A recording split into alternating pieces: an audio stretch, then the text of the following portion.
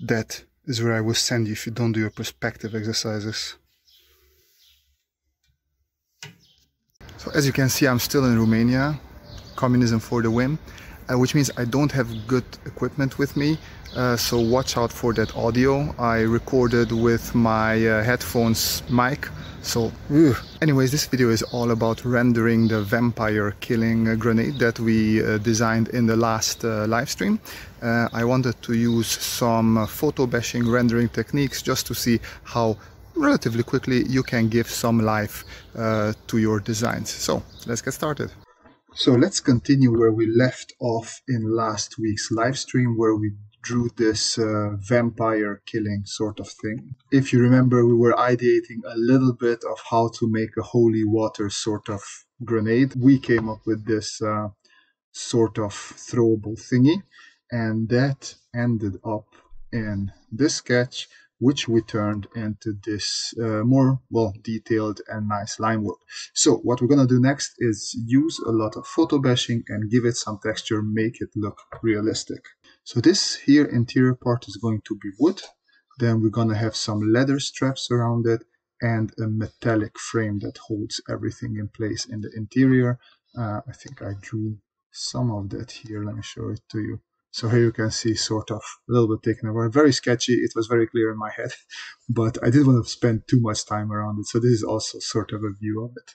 So if we come back here, I'm sort of okay with the thing. We can do two things: apply the textures now and then shading later, or apply shading first and then textures later. Let's see what will work better for us.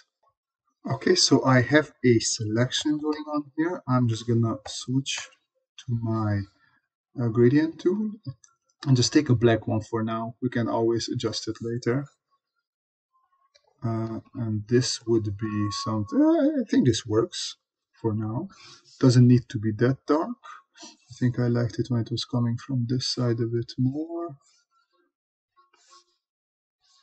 Something like this for now. And then, actually, what we could do is first just fill it with black, just to have a selection. So my selection is always there. And then I can hide it, just duplicate it. Actually, then I have to select everything, erase, and now I can use this as a selection. And now I can do these sort of things. What I do want to do is take these wood ends, copy image, and then I'm just gonna make myself folder down here. Nice big picture. So we're gonna paste it on top of our wood layer. As you can see, I sort of named everything nicely. And I'm gonna Control T this baby, make it a little bit smaller. Well, actually what I could do before I do that, let me bring it out from there and make it a little bit smaller. Oh, I brought out the wrong thing. So bring it out here. I'm gonna make it a little bit smaller so I can handle it a little bit better. Make a circle selection. Okay, Control Shift I, delete everything around it, and then bring it back here. And now it's a little bit more handleable. There we go. And now I can skew this how I need it. Something like this. There we go. I'm just going to rotate this a little bit so I have a different texture. So I'll bring this one down here. Control T. Make it bigger again. And now I'm skewing it into place here as well. And as you can see, I have different texture appearing. So it's not obviously clear that it is the same foundation that before I do. And that is how quickly we can do that part. Now we need the core, well, not necessarily now, but we would need the cork parts. If you want to save memory, you can also just merge these together. I'm gonna do that. just to save space, I'm going to call this wood texture. Okay, now let's move on to these cork things. And we're looking for cork stoppers. This is a perfect image. How big is the resolution on it? It's very small. I don't think this will be usable. Actually, it is, because my image is tiny. Okay, so we have this there.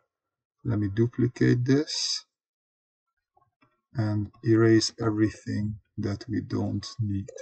Okay, I nicely isolated my cork. We'll bring it up here if it's the right layer. Yes, it is. And then duplicate, and then same as before, I'll just bring it down here on the cork. Look at me how I wrote this. Cork. There you go. And then just place it, let's say here, duplicate it, rotate it into place, and try to fit it. What we can do if it doesn't fit, no problem. We have this nice tool that allows us to form it into the shape that we need. There we go. Then you can keep on duplicating this one and try to fit it for my needs. And then you just keep on repeating this over and over again until we have everything filled. Okay, now everything is in place. Everything is on one layer. What I'm going to do is select the cork layer and just erase, Ctrl-Shift-I, erase everything around our corks. And there we have them, nicely fitting corks. So I decided to go for leather belts instead of straps. I have this one, which might work, so we're gonna copy this. Okay, so let's try with this one for now.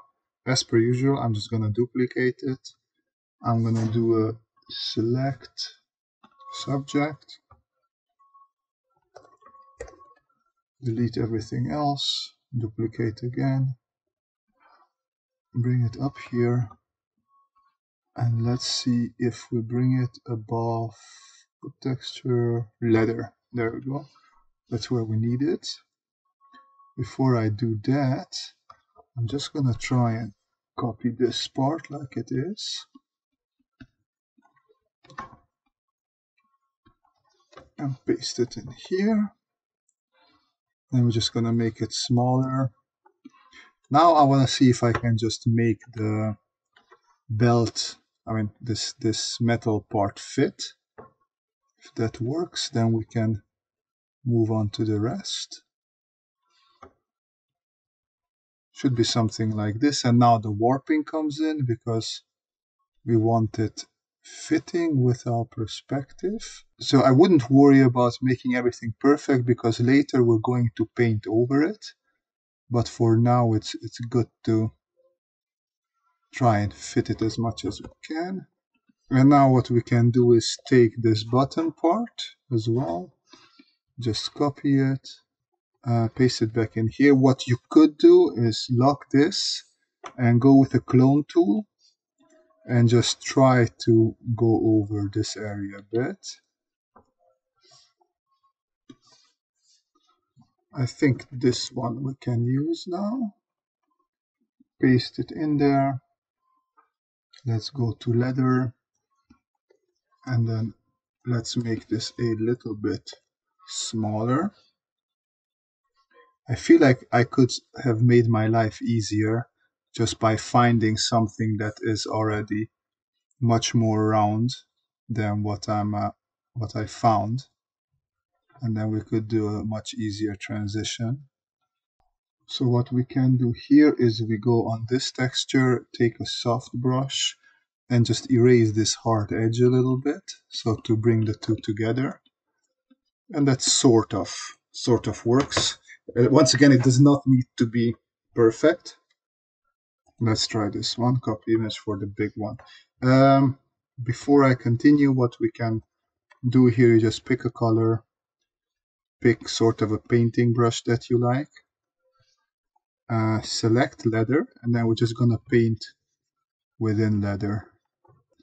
Now I'm just going to roughly take this area and above the leather. Let's see what we can do with this. Here what I like is also the sort of the edge, which is that nice whitey area. So I'm just gonna smoosh this into place as much as I can.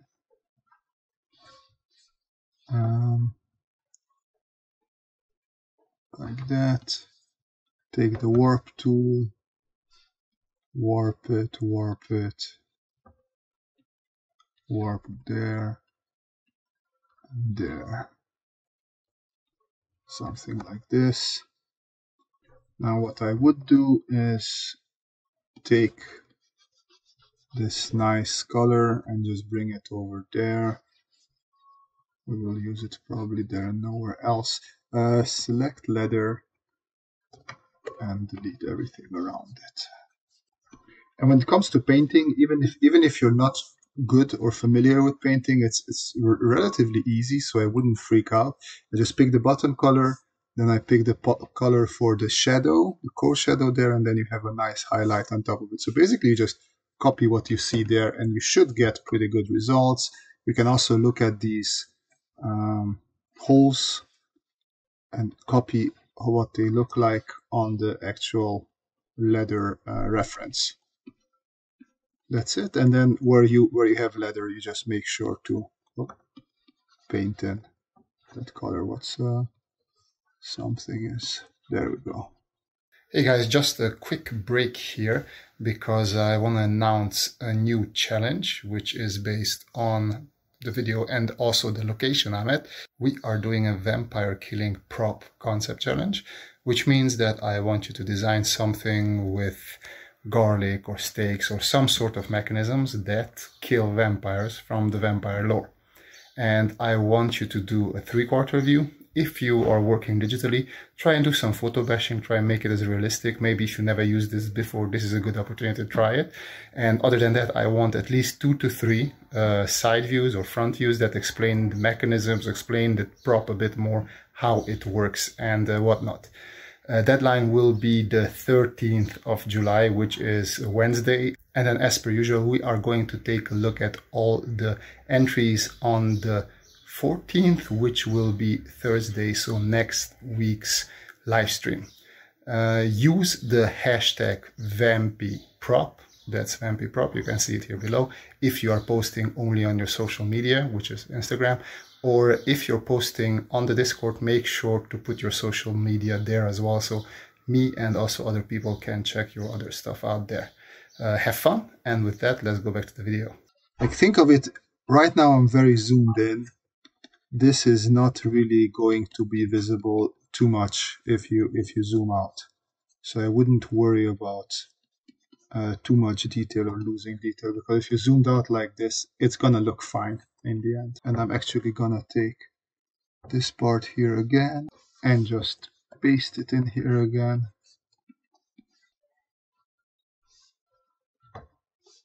And it's gonna be super stretched. Once again, don't care that much. I just want it to sort of fit where I need it to be, which is this area. I'm gonna try and make it somewhat straight again. It's a bit distorted, but actually it's pretty good. There we go. And then just repeat this again.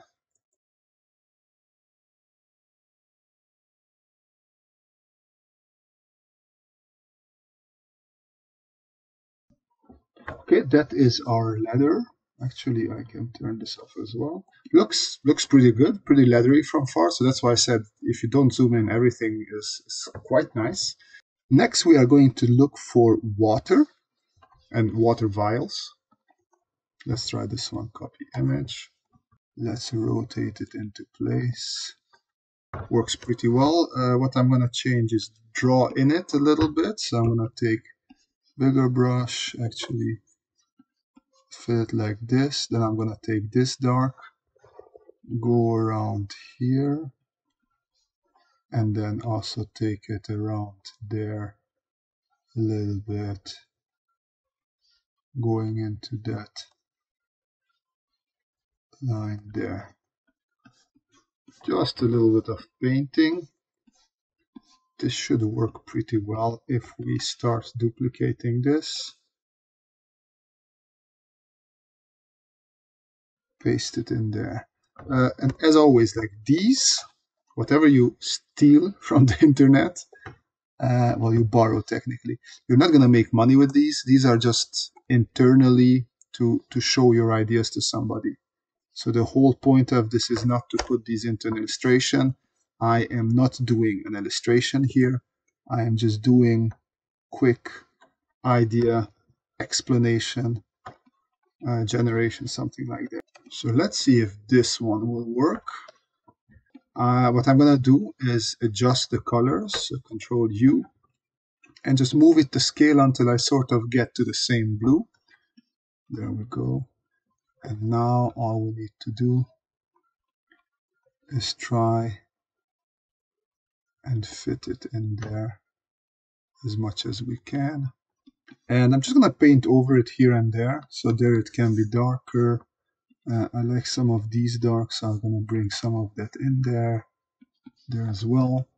And the last thing we need is metal, and I'm going to look for silver metal tools. I think we can go straight with this. Copy image, just paste it in there, move it to the side a bit. Take this bar here and just copy paste it all over. Now where is our metal parts? So what's good to notice is that the light is sort of coming from this direction. So I will, in this case, turn this around because my light is coming from the other direction and I want that to be clear. So there's going to be a little bit of a shadow on one side and light on the other. There we go, something like that. Perfect. This looks good, but we would need something like this that is for free. Copy image. And then here, instead of what I pasted in there, I just pasted on top of it. As you can see, this actually is a pretty good fit. I'm going to make it a bit smaller because you don't want the texture of the scratches and everything to be too big, because then you're going to immediately lose that feeling of size. And we're almost there. At least the texturing part. All that's left, we can come back to our lines. We lock our lines. I'm going to take this painting thingy, and we see that these lines are black. Because we have a blue liquid, these should be definitely not black. Like I can even make them a bit brighter, I would say something like that. And that will push them a little bit into the background. This is the painting part that I usually enjoy quite a bit, because here you can see, okay, I want a bit more blue here. Just go in there, add a bit of blue. With these corks, you always take the brightest area, and then you can also add a bit more brightness to it. And you can say, okay, I want a nice little edge here. You can add, if your hands are as wobbly as mine, you can always bring up smoothing, and then you get nicer roundings like that. Same idea here. This is already quite bright, so I'm coming in with an almost white at this point. This is just to make your whole thing pop a little bit more. What I like to do is just take a bright area of this wood and give it an edge. So something like this. Here at some point that will turn into a shadow. So we'll take a darker area there, and then our edge becomes more dark like this, because that is a shadow area. And this will make everything look a little bit more 3D. So it's always worth putting it that extra little effort towards the end. Also, it's really fun. Okay, so these harsh black lines, we can always play with them and make them disappear a bit more. So I'm going to take some of these brighter edges here and just make the leather a bit more worn out as well. Just add a bit of a worn edge there, and we can do the same with the black. Just push it a little bit back. It doesn't need to be that super dark.